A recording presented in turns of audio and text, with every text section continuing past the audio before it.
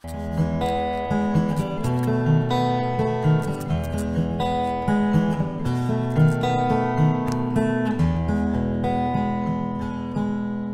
there, welcome to Inquiring Minds. My name is Doug, and I'm back with today's fountain pen review, where I compare this new Jinhao x350 with the also new Jinhao x850. What's the difference between them? Let's find out right now.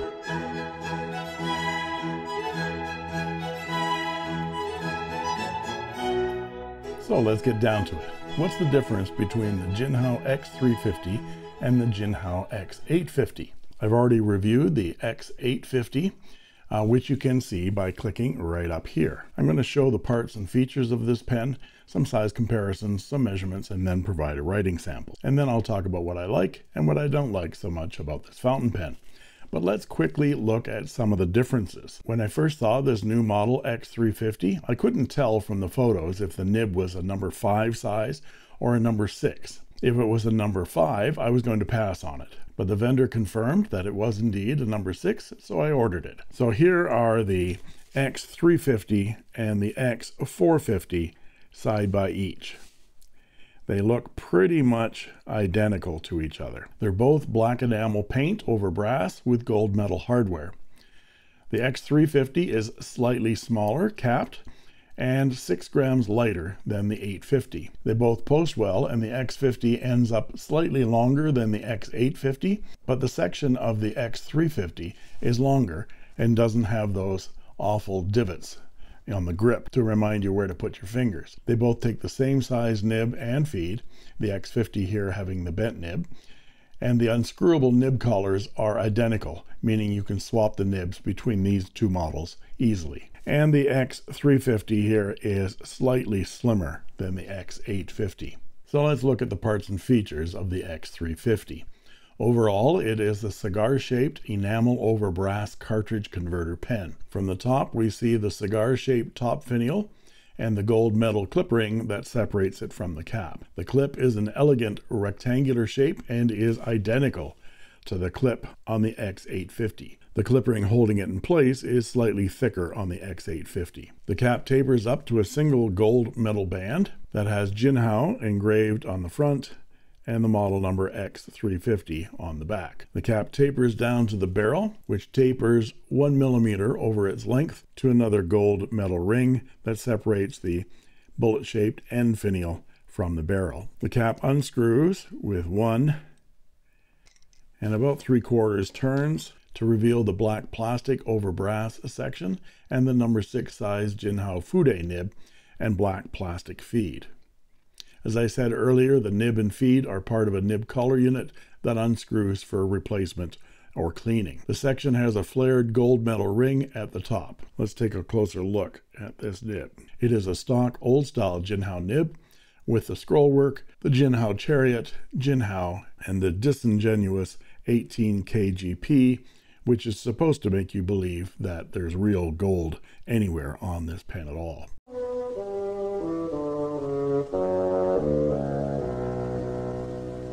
The only difference from the stock nib is that the end is bent at about a 30-degree angle. The section unscrews to reveal the included Jinhao branded standard international converter, and the top of the nozzle has a silicone O-ring to keep that barrel from coming unscrewed as you use it. The pen will also take 2 standard short cartridges, one in the section and one in the barrel. The inside of the cap has a plastic cap liner that seals the nib. And although the cap threads are plastic and the barrel cap threads are metal, there's none of the cross-threading issues that were a bugaboo with the Jinhao 159. The cap posts deeply and securely and does backweight the pen slightly, offsetting the balance in the hand. The pen is plenty long enough to write with it unposted. The X350 is noticeably slimmer than the X850 in the hand, and this section is a big improvement over the divots on the 850. I bought this pen from Sally's Easy Buy shop on Etsy for $14.80 US. Now let's look at some size comparisons. And here is the Jinhao X350 with a Jinhao X850, a Jinhao X450, a Jinhao X159, and a Moonman P136 piston filler. Now let's look at them posted. And here they are posted. The X450 is a snap cap and doesn't post very well or securely at all. And neither does the Moonman P136. Some people tell me that theirs actually posts better than this, but this just falls right off for me. Now let's look at them unposted. And here they are unposted. You see the section, in my opinion, of the X850 is a big improvement over the X450, which had deeper divots and a tapering profile. And the X350, I think, is an improvement over the X850 because it does away with those divots. They're all relatively good size in the hand, unposted. Now let's look at some measurements, and I'll be back with a writing sample.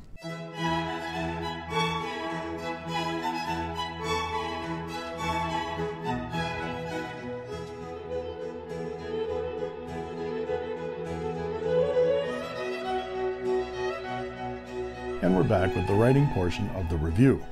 This is Clairefontaine 90 GSM paper, as always, and this is the Jinhao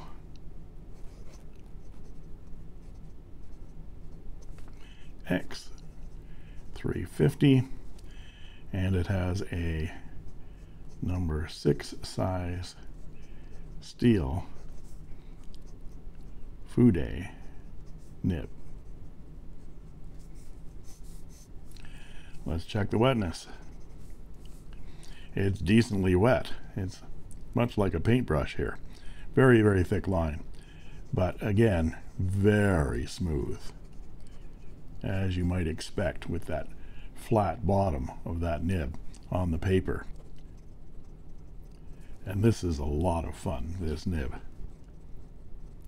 Specialty nib, as you'd expect. And the ink I'm using today was sent to me by Kong Soon-tae of South Korea. My apologies, Kong, if I'm mispronouncing your name. Kong is making inks and sent me these 2 sample bottles of ink that he's made, one in bright pink and one in clear blue. The ink is called, and I'm gonna have to spell this out because I can't pronounce it, Jinchao.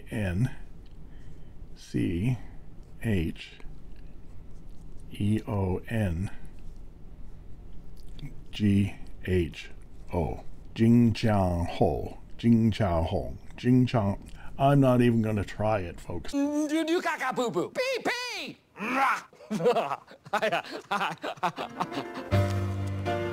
put a couple of links in the description to where you can find this ink for sale. And the box has Korean writing on the front and German on one side and English on the back and Korean on this side. It says Bright World Clear Color fountain pen ink, 30 milliliters I think this is, 1 fluid ounce, and address and phone number and things like that of Kong's shop in Korea. Thank you, Kong, for sending me this ink. This blue is a nice bright blue, similar to Iroshizuku Asagao in color, but not nearly as wet. It's actually a fairly dry ink. And here is the ink on Tomoe River paper, and you can see that when it's very wet, it has a bit of a red sheen to it as well. I don't know whether you can see that or not. And there's the bright pink. It's almost a magenta, light pink in the red. And as to line variation, well, that's the point of this nib. It gives you line variation in many, many different ways. Let's explore the variety here. As you angle your pen from different angles, let's move up. As you angle your pen from different angles, you get some fairly thin lines at a high angle. And then as you tilt your pen down, it gets thicker, especially in the horizontal. So there's horizontal, moving down, it gets thicker, moving down to a regular pen angle, and then down to almost 30 degrees, you get a very, very thick line indeed. Almost becomes a paintbrush at this point. So the range this nib gets is from a very high angle of about 0.2 millimeters at the thinnest to the horizontal stroke, which is about 1.5 millimeters, so like a wide stub. And that range is a Western XXX fine to, well, a 1.5 stub. And Japanese would be extra fine to off the charts, again 1.5. And you also get line variation in reverse, because you can reverse write with this nib, and it keeps up, and it's a little bit more feedback. It's not scratchy. So this would be an excellent nib for those of you that sketch. So you're going to get this very, very thick paintbrush kind of an effect. And for cross-hatching and sketching, you can turn it over, or you can move your nib up to get the thinner lines. Very, very versatile nib. But for cursive writing, it's a bit finicky. I find it skips a bit with certain letters, E's and D's and things like that, when you're doing a downwards to the left stroke. So writing with the nib is inconsistent. Your pen angle is very important, and I find it skips on certain letters. And for our quote,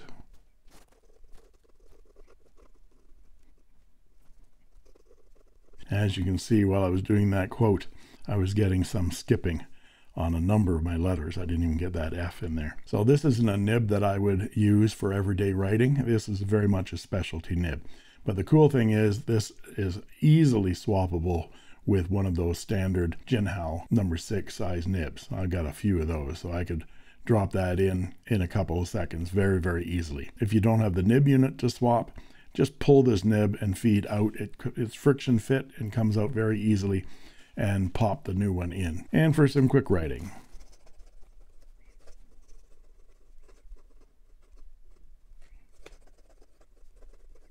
it is very, very wet, and that feed keeps up very, very nicely.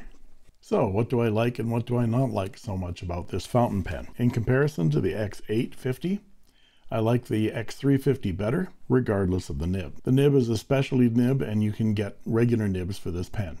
So apples to apples with both pens using the same nib, I like the x350 better. It's lighter, and the section doesn't have those awful divots, which I dislike. For the price, this is a well-made, comfortable in the hand fountain pen that is nicely styled. It would not be out of place in any business setting. And it isn't that much smaller than the x850 or the x450. I must say I was surprised that I would like this pen better than the x850. I was thinking that the x350 was an upgrade from the old x750, but this is a completely different pen, as much as the x850 is a completely different pen than the x450. I must say the numbering system of these models of old pens from China has always tended to give me a headache, until I finally realized that, well, I just don't give a damn. Frankly, my dear, I don't get... What am I gonna do? What am I gonna do? What am I gonna do? Frankly, Miss Starlet, I don't give a damn. And there you have it. If you like this video, please like and subscribe, and don't forget to ring that bell to get instant notifications whenever a new video is posted. And please look in the description for a link to Goldspot pens, as I'm now an affiliate of the online store, and when you shop at Goldspot using my link, you'll be supporting my channel as well at no extra charge to you. You can also join as a member of my channel for only 99 cents a month, and I guarantee I'll answer your comments in the comment section, and you'll get cool emojis, badges, and sneak peek unboxing videos as well. And that just leaves it for me to say thank you for watching. And that's all she wrote. I made this.